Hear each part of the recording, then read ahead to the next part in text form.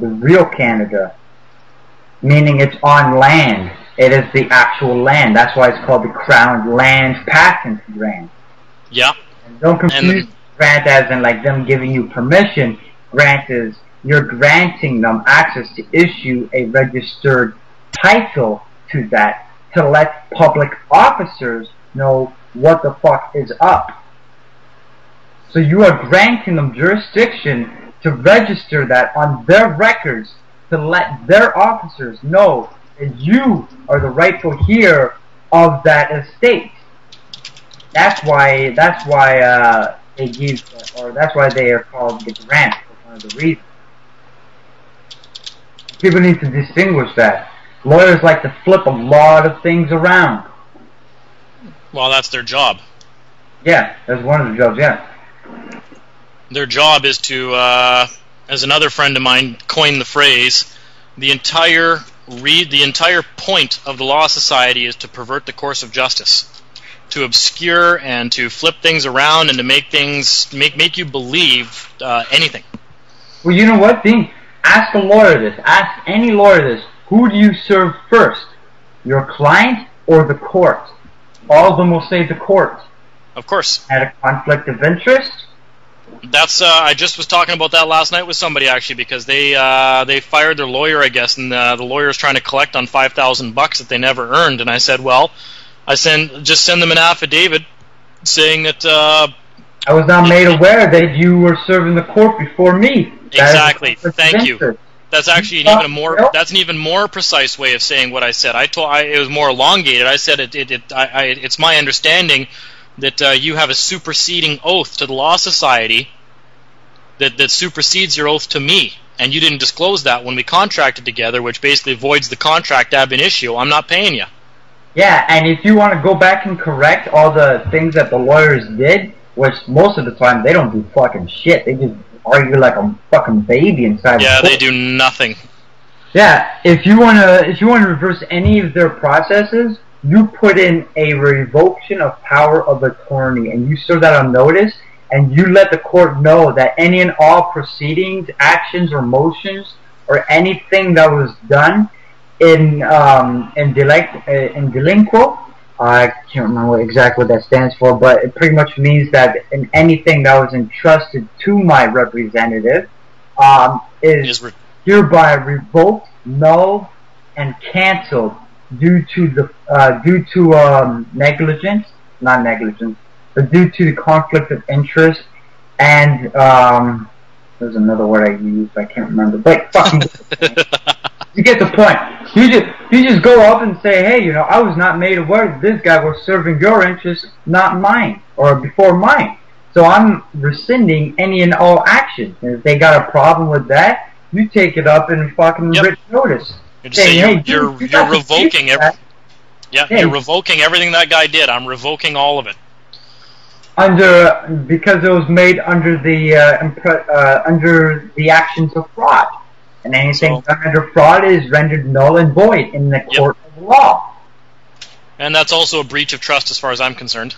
Oh, very big. And and to even add on to it, what you should do is you threaten them saying, hey, if you proceed with this, I will see to it that your bar license is revoked for these actions.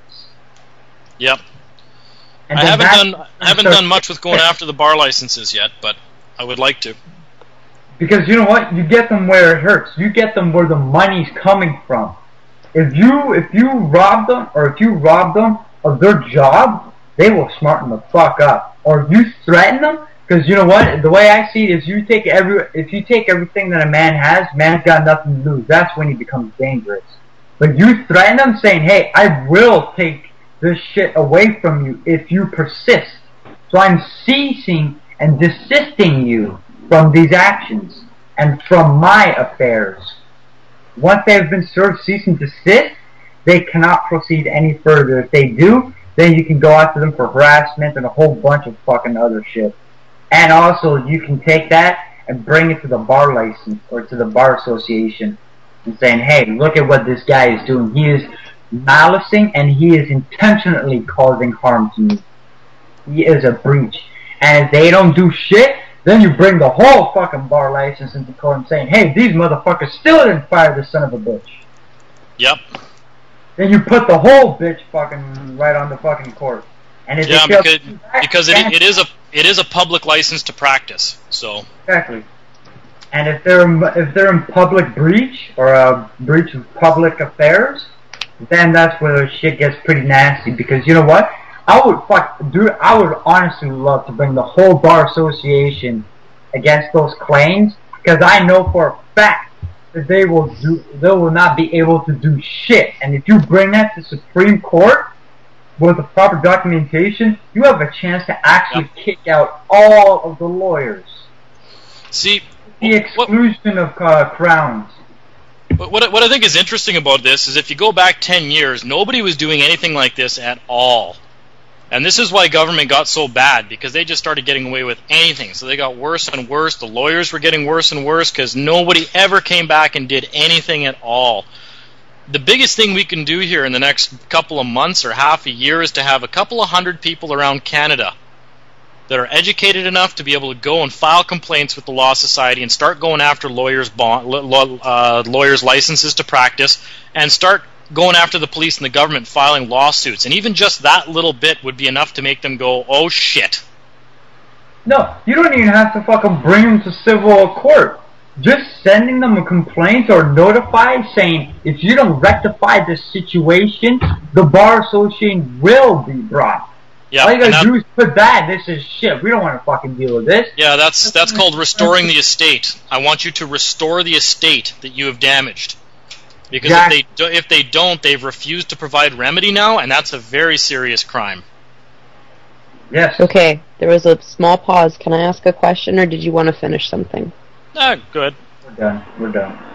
Okay, thanks. I love it. Okay, I have a friend here that says I need to chat with you guys. I have an issue upcoming, but I have no clue how to proceed. It's involving my child and the government wanting to contract with me to provide support to them rather than directly with my child. They are sending me papers requesting financial info. How do I proceed is my issue.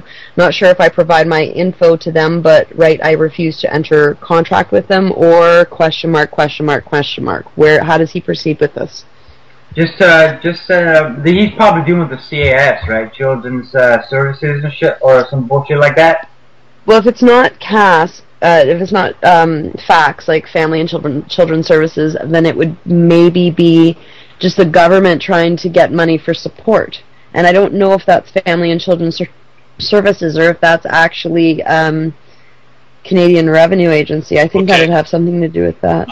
No, I dealt with this one for my brother actually out in Alberta, and normally it's always like CFS or Child Family Services or All Nations Coordinated Family Child Services Network, which is what it is in Manitoba.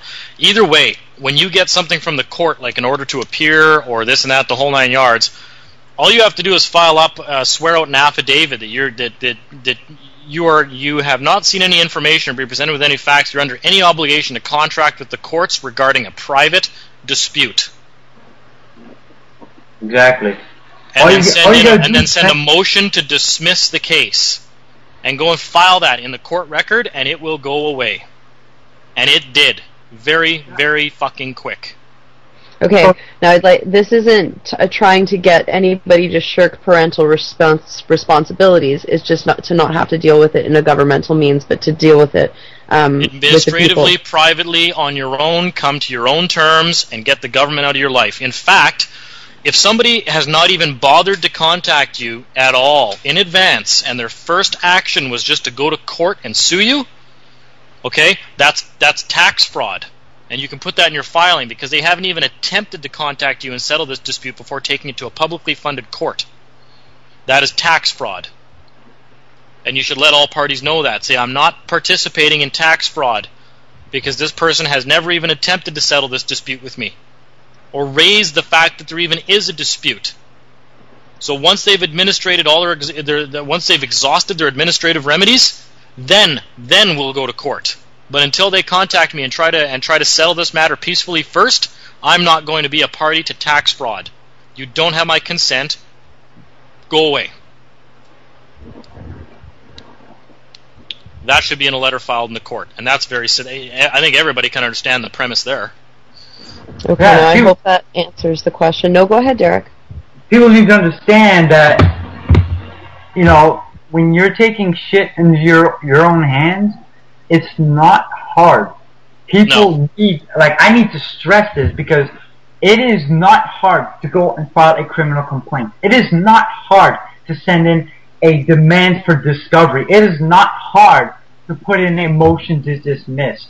Okay, it is not hard. You know how long it took for me to file for the criminal complaint? It took me 20 minutes. Now, how long it took me to do the demand for the discovery? It took me 10 minutes. You want to know how long it took me to craft up something like a motion to strike? It took me 5 minutes. Less than 1 hour, you could be on your way from a nice paycheck. Yep. Or 2 episodes of Friends. The other, yeah, 2 episodes of frickin' crap TV. But a part of this question, he's letting us know that the ex is on disability and that they're going after him out of province. Okay. So there's a complete lack of jurisdiction. I don't know what her being on disability has to do with anything. I think he's just questioning. Yeah. If it does have anything to do with anything. No, not at all. Just try. You don't allow the court's jurisdiction until the person's even tried to handle things in a peaceful manner first. Peaceful being privately, party to party. There's no reason to involve a court until a reasonable man can be shown that attempts at settling the dispute privately have failed. So don't grant the court's jurisdiction. I do not give you jurisdiction in this matter. It's tax fraud to try to force me to do it because this person hasn't even attempted to bring a dispute to me. Never mind me refuse settlement. This is the first time I'm just assuming maybe it's probably the first contact. I don't know, but with everybody, usually court's usually the first action being taken. And that raises another point to do with summary convictions and criminal charges, right? Because everything's commerce anyways. Why is it that the Crown, their first act is to get you into court to make a plea instead of trying to settle any alleged dispute outside of the court? So we've shut court like that down before just by raising that issue. If there's a dispute, why didn't you bring this to my attention before filing in court? That's tax fraud. Mm-hmm. Yeah, go ahead. They don't want to talk about that because now they would finding themselves in dishonor. And if they bring that before the court, they would have to actually acknowledge that and have to actually make a try to actually honor or rectify that situation. So that's why they're hoping that you won't bring that up. If you bring that up, then they have to acknowledge it if you do it in the proper venues. Yep. But if you ignore it, they get to railroad you over. Exactly, because in every single presumption, every single claim that they're making, every single presumption they're operating on stands when you don't rebut any of the presumptions. The only way you can rebut them is to make, and that's why I raised, and that's why I developed that most simple argument you could ever possibly make. Are you claiming I was performing a function of government at the time of the complaint? Mm-hmm. Because that destroys everything. And the only thing you ever can claim is that you weren't performing a function of government at the time of the complaint. Now it's up to them to prove you were, and they cannot. It's done at that point. So. Yep. Okay, just a reminder, it is 2:22 on the 12th of August 2011. You're listening to freethinkradio.com. This is Lifting the Veil with Carrie Lee, and again, I'm live with Dean Clifford and Derek Hill, talking all things sovereignty. I would like to take it back a bit. We'd like to mention that there's a motion to shoot the prosecution in the face. I didn't say it, I'm just reading it. And I would like to go back for the people that haven't heard, and for some of the people that, again, there might be a couple things missing in the restream that I want to make sure get covered. And once again, that was the Officer Awareness Bulletin for Freemen on the Land that was put out August 3rd, 2011. That states that members of the Freemen of the Land, I'll just read the beginning part because it's a brief description. Members of the Freemen of the Land can present risk to officer safety. Officers are urged to exercise caution in dealing with known or suspected members of the Freemen of the Land. The FOTL is a libertarian and anti-government movement whose members believe they are sovereign. How dare they? It sounds like we're Al-Qaeda in Afghanistan or something. It really does. Hey, you know what? That's cool, man, because you know what? They still haven't shown proof that Al-Qaeda did what they did. Yeah.